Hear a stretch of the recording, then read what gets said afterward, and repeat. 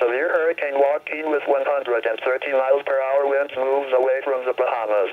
It threatens Bermuda.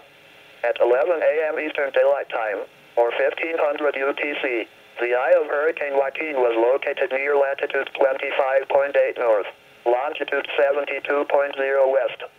Joaquin is moving towards the northeast near 14 miles per hour, 22 km/h, and this motion is expected to continue through tonight with an increase in forward speed. A turn towards the north-northeast is forecast on Sunday.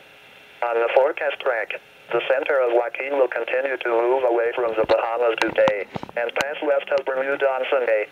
However, a small deviation to the east of the forecast track would bring the core of the hurricane and stronger winds closer to Bermuda. Maximum sustained winds have increased to near 130 miles per hour, 215 km/h with higher gusts. Joaquin is a Category 4 hurricane on the Saffir-Simpson hurricane wind scale. Some weakening is forecast during the next 48 hours, but Joaquin is expected to remain a hurricane. Hurricane force winds extend outward up to 70 miles from the center, and tropical storm force winds extend outward up to 205 miles. The minimum central pressure recently reported by a reconnaissance plane was 936 MB, 27.64 inches.